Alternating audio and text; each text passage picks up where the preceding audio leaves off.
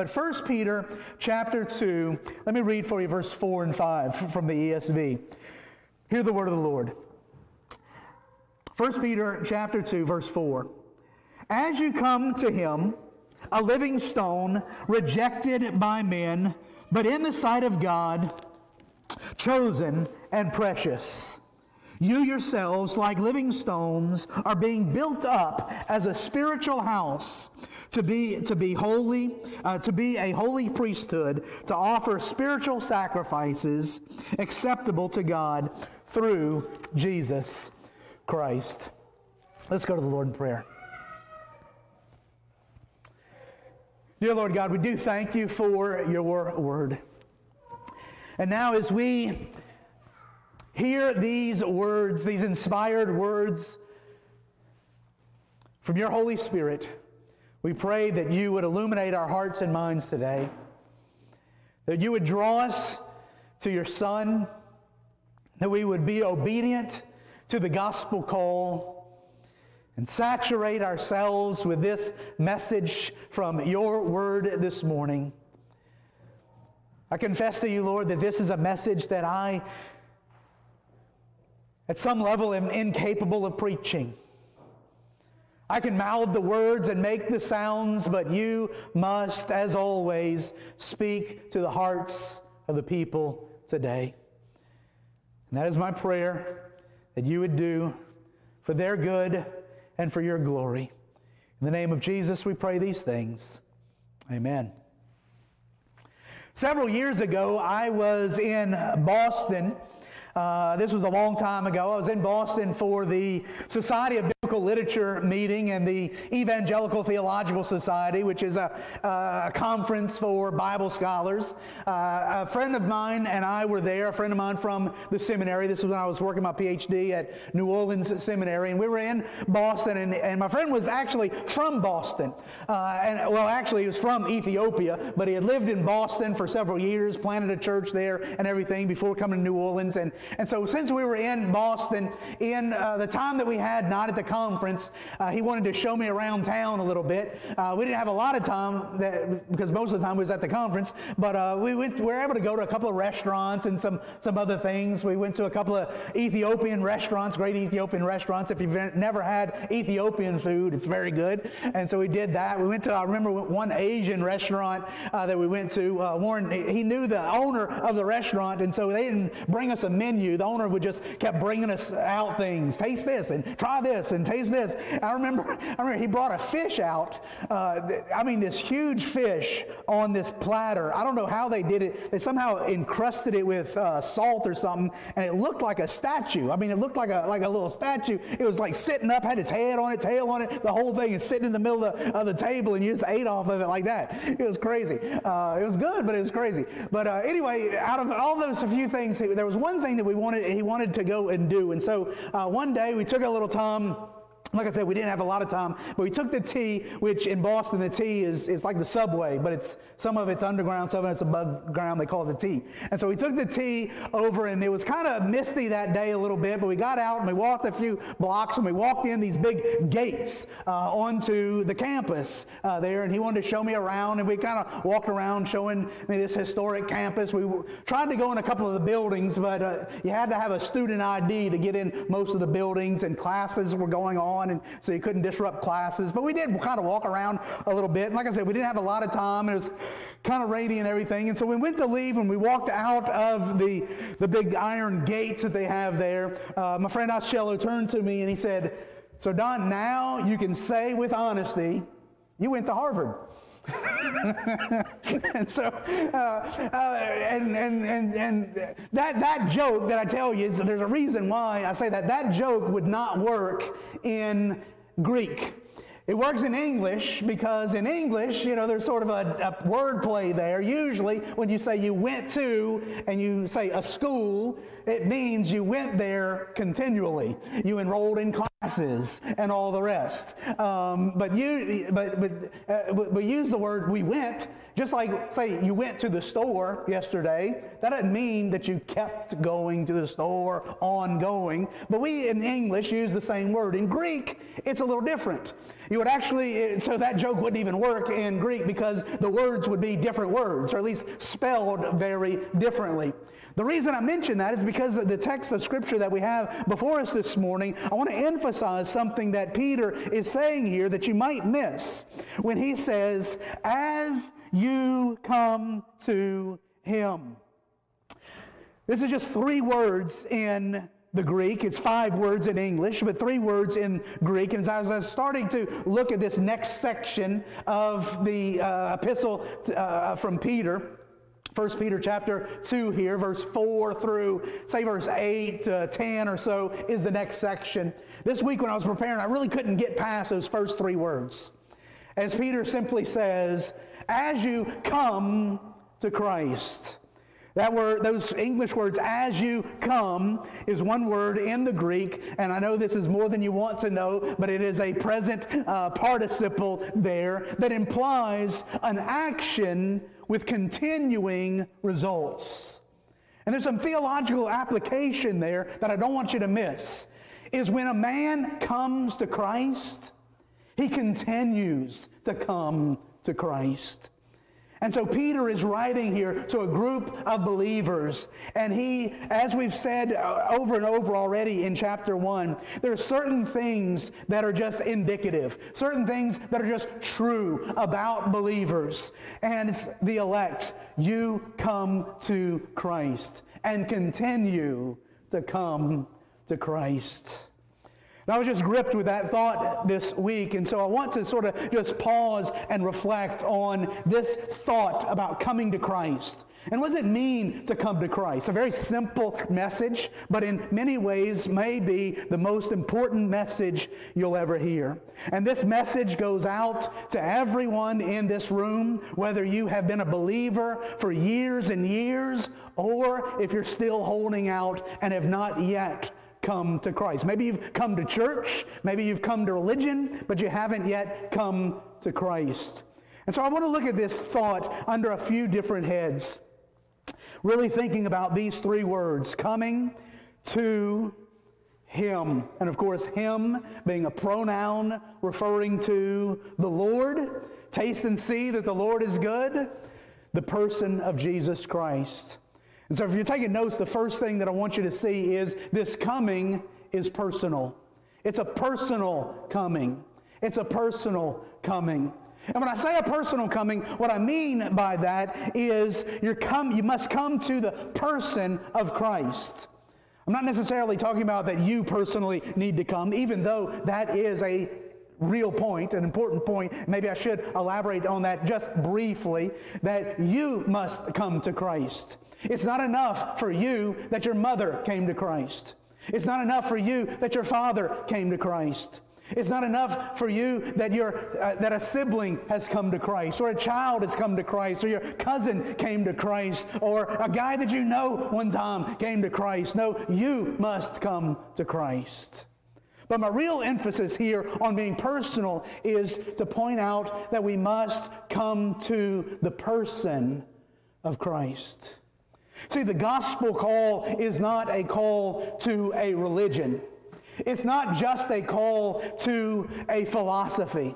It's not just a call to an idea. It is not just a call to a set of principles. It's not even a call to a set of doctrines and belief, even though all of those things are associated with it. When we break through all of those things, it is a coming to Christ, to the person of Christ. It is not even just coming to, let me elaborate on a couple of those things. It's not coming to religion. It's not coming to religion. It's not coming to, a change of lifestyle. While that is important, and many things are important and associated with this, you must come to Christ. I'll put it this way. It's not even just coming to I want you to listen to this closely because I don't want to be misquoted here, and I'll speak carefully. It's not just coming to the Scriptures. It's coming to Christ. Now, of course, you're hearing that being said by your pastor who you know has a reputation for holding the Scriptures very high.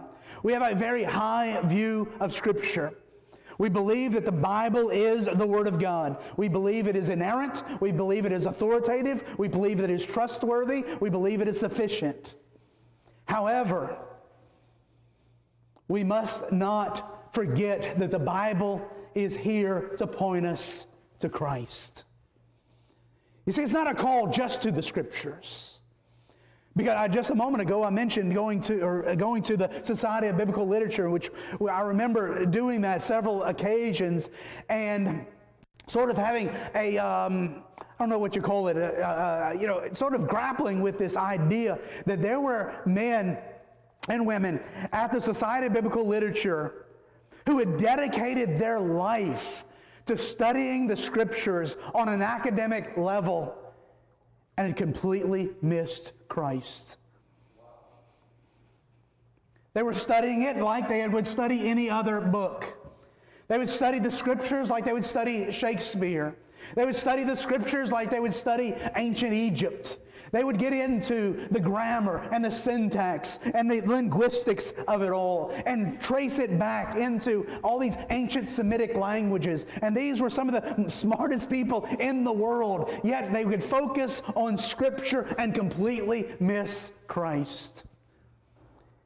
As a preacher of the Bible that holds the Scripture high, it was a wake-up call to me to make sure that in all of our focus of Scripture, we remember where the Scripture points. The end of the study of the Scripture is not an intellectual exercise. It is not just to make us smarter. It is to make us, or it is to point us to the person of Christ. You see, this is a personal call. We can't study the Scriptures and miss Christ. Now, of course, with that said, let me make sure that you don't misunderstand that and hear at any level us belittling the Scriptures, because it is the Scriptures that point us to Christ. Without the Scriptures, we just have a Christ of our own imagination, a plastic Jesus, a little bobblehead Jesus that you can put on your car dashboard is the Jesus of our own imagination, our own making.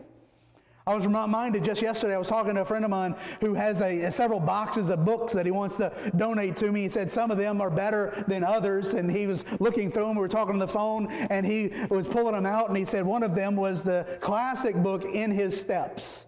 Are you familiar? Are some of y'all familiar with the book In His Steps? I remember reading that book as a teenager and really being impacted by it, and then later reading it again and realizing there's some real deficiencies in the book in spite of the fact that it was helpful in certain ways. If you're not familiar with the book, you might be familiar with one of the little phrases that came out of the book In His Steps. What would Jesus do? There was a fad, I guess it was, when was that, in the 80s or 90s or so, little what would Jesus do bracelets. The problem with that question, it's actually not really a bad question. The problem is that many took that question, what would Jesus do, and answered that question not according to the Scriptures, but according to their own imaginations. I can't tell you how many times I had a conversation with someone, and they would, when we're arguing about something, and they would say, I just can't imagine Jesus would, and just fill in the blank. I said, well, that's the problem. We're not left to our own imaginations what Jesus would and wouldn't do. We have the Scriptures that tell us what Jesus did and didn't do. But as we study the Scriptures, we must find in them Christ. We find in them Christ. And so that's why I say that this is a personal coming to Christ, coming to the person of Christ. And so when we open the pages of Scripture and read about the baby that was born in a manger, we recognize that it was an actual, literal human being, God in the flesh, that lived a sinless life. He taught. He called people to himself. He fed the 5,000.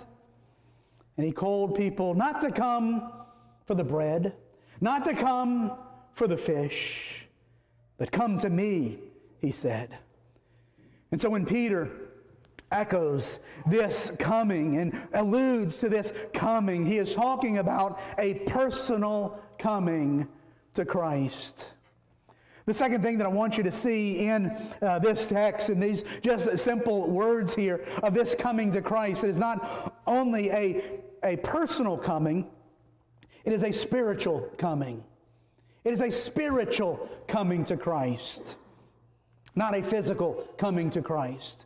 In the passage that Mr. Larry just read a little while ago, Jesus was grappling with this, and knocking heads with the Pharisees, explaining to them the difference between coming to him physically and coming to him spiritually. See, they were coming to him physically because they liked the things that he provided for them. Today, we cannot come to Jesus physically in the flesh. But many people come to, and I'm going to put Jesus in scare quotes there, come to Jesus, come to religion, come to church because they like the physical things or the accoutrements that come with feeling religious. They like feeling good about themselves because they've done a spiritual sounding thing. They like the reputation that they might get from others. Those kinds of benefits in our society today are waning, of course. But people come to religion for many things.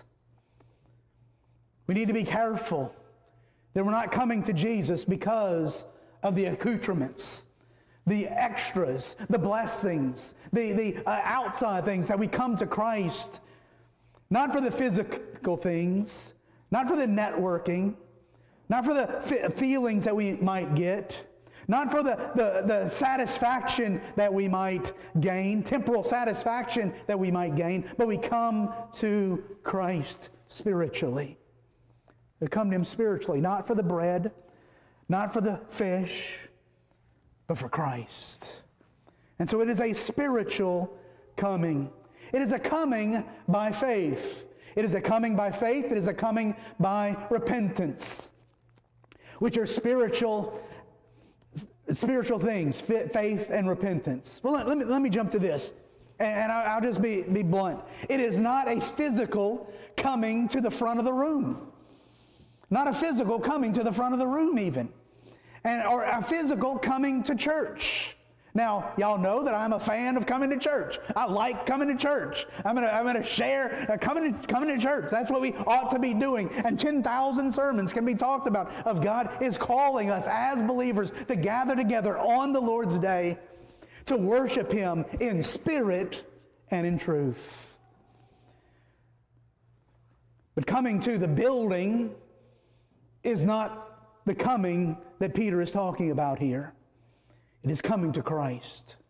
Or as I was about to just say, coming to the front of the room. Many of us were raised in traditions where that was part of a Sunday morning church service. That at the close of the service, at the end of the sermon, there would be a time where there was what some people would call an altar call, where you had to walk forward down the aisle, and I'll walk the aisle and make a public profession for Christ. And oftentimes, that physical coming was replacing the spiritual coming. And people got confused in their minds.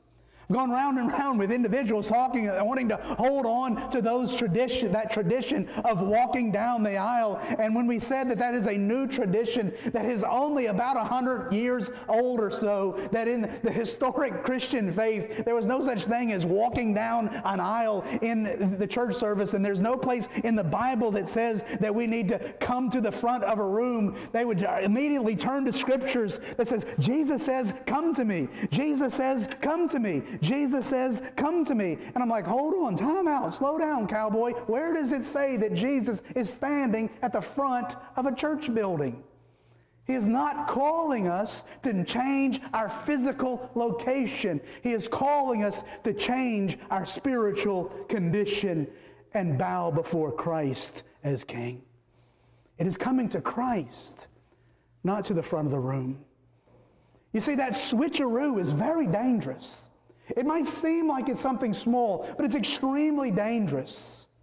At the risk of sounding nitpicky, I will say that we as Baptists especially, or we as Protestants even more generally, will criticize, and rightly so, the doctrine of transubstantiation that Roman Catholicism has. You know what the doctrine of transubstantiation is? It's the doctrine in the Lord's Supper that they believe that the juice and the bread literally become the body and blood of Christ. That's what they believe. They believe that taking the juice, the wine, and the bread is physically taking in Jesus Christ. And so they have exchanged, transubstantiation, they have exchanged the physical reality of Christ with the spiritual reality of Christ with the physicality of bread and wine. Yet many Baptists do the exact same thing when we exchange the spiritual reality of Christ with the physicality of the front of a room. That coming to the front of the room means coming to Christ. No, it doesn't. No, it doesn't. Can you meet Christ in the front of the room? Absolutely. Can you meet Christ in the pew where you sit? Absolutely. Can you meet Christ kneeling beside a bunk bed as an 8-year-old boy? Yes, absolutely. It is a spiritual coming, not a physical one. While we're on the subject, I might as well go ahead and say that I know that years ago, here at Lakeshore Baptist Church, we follow that tradition. And I hope I don't sound overly negative against that tradition. God has used that in the last 100 years or so in very good ways. However, I believe that many times it is misused and misunderstood. I remember one time in particular years ago, and we've not done that tradition in many, many years, a decade and a half at least. But I remember when for years I was preaching that the aisle walking does not save you.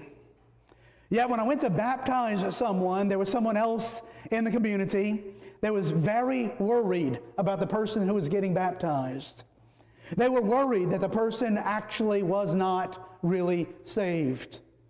And I wanted to talk to them because, if you think that someone's not a believer, what is it about this person's life? Is there no fruit in keeping with repentance? Is there something that I need to know about as their pastor? And so we sat down and we talked about it, and their answer was, I never saw them walk the aisle.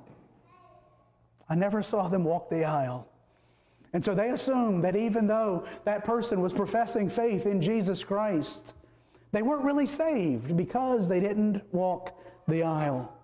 Of course, I had to explain that's not how it works. And apparently, the fact that we were still walking the aisle was misleading people. And I said, let's just stop doing that. As for me, I'm not going to call people to the front of the room anymore. Not that there's necessarily anything wrong with that, but it's sending a mixed message, sending a confusing message. I don't want to get anything in the way. I want to call sinners to Christ, not to just a physical bodily change of location. And so it is a spiritual coming. This spiritual coming involves, like I said a moment ago, faith and repentance. Faith and repentance, a trusting in God, a turning of directions to believing what Christ has done on the cross for you. As we boldly proclaim the good news of the gospel, we say that salvation is by grace alone, through faith alone, in Christ alone, to the glory of God alone. In Christ alone, we must come spiritually to Christ. And so number one, I want you to see that this is a personal coming. Number two, I want you to see that it is a spiritual coming. And number three, I want you to see that it is a continual coming. It's a continual coming. That was my point with the opening illustration.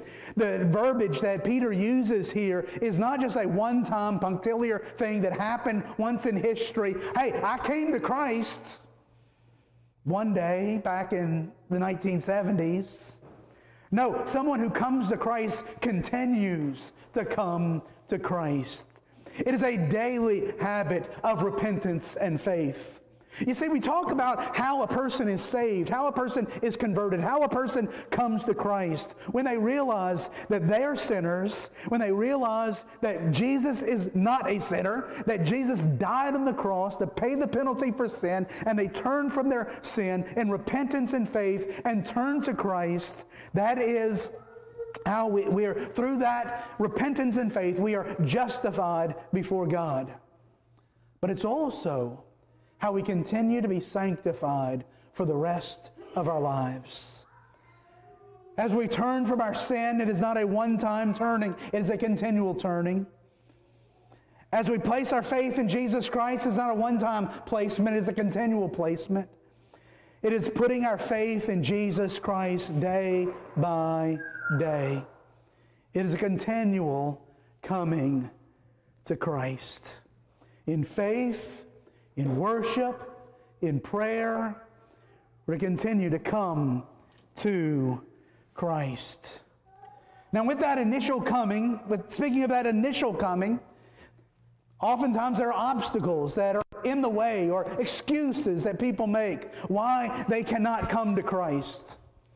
So many different excuses, and this is not in the text of our scripture particularly, but just from anecdotal experience, I know that many people will make excuses on why they can't come to Christ.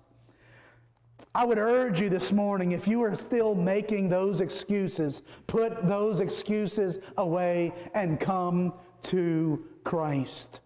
Some of those excuses are things like questions that you still have in your mind. Maybe mysteries that are in the Scriptures that you don't really understand. And many people, whether they might say it or just think it in their mind, say, I would come to Christ, except for I have all these unanswered questions. They might have questions about the second coming. They might have questions about the virgin birth.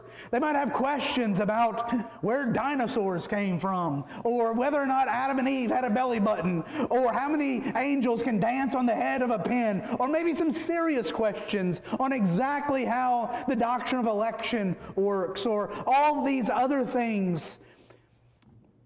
Let me urge you not to allow those mysteries or those questions to keep you from Christ.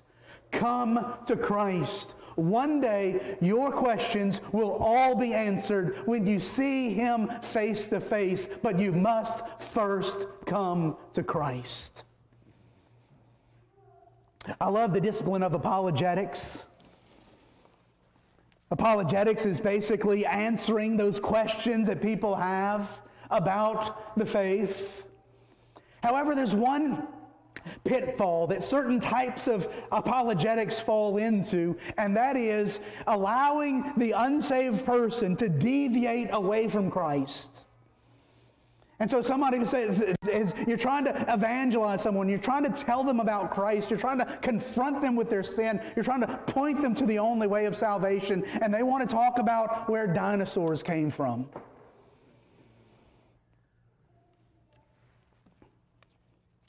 If you are in those shoes, let me just say it as bluntly as I possibly can. And I'm not trying to be funny at all. But don't go to hell for the sake of a dinosaur.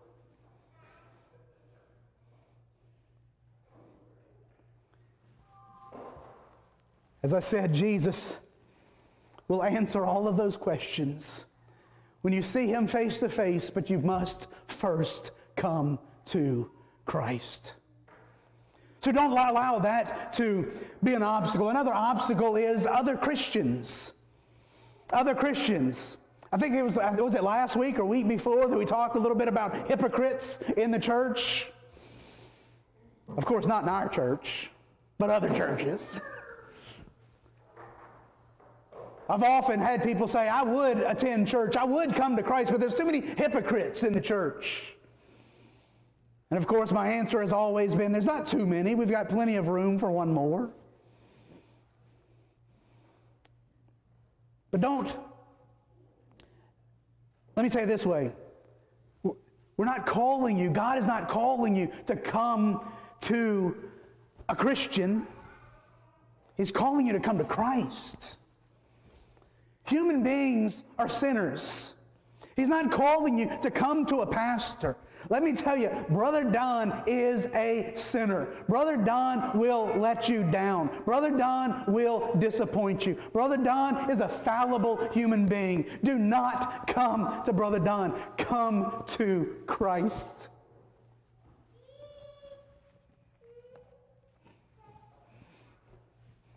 God, pity my soul. If my human weakness gets in the way of someone coming to Christ. I am not your priest. I cannot save you. Only Christ saves. And so don't allow the weaknesses of human beings to get in the way of you coming to Christ. Other obstacles that come before people is some, and this is probably one that people would not admit.